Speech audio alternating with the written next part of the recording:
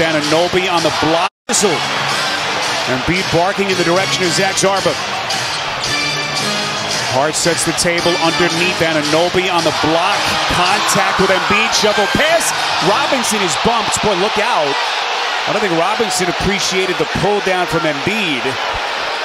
It will be Robinson to the free throw line. And boy, the intensity level and the chippiness continues to ratchet up. And they're still talking to each other. And this is where, if you're Joel Embiid and that coaching staff, you've got to get him under control here. You can ill afford for him to allow this thing to escalate. This is too critical of a game, and we've got too much basketball left to play.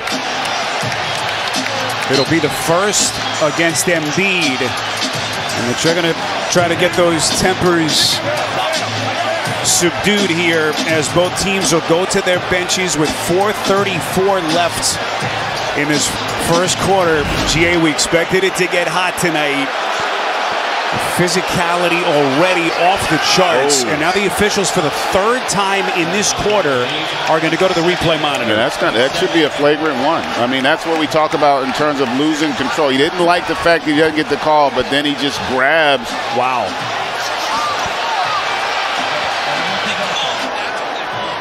And this is from earlier. Embiid was frustrated, thought he got hit on the release there, and let Zach Zarba know about it. But again, listen. Contact by Embiid was deemed unnecessary to a player taking him out of the air.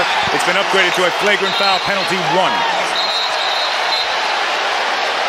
Boy, in some ways they're fortunate that that's all it was, because that's potentially dangerous. And that could have been a flagrant 2, quite frankly, because he's going airborne there. You grab a guy, that is as dangerous of a play as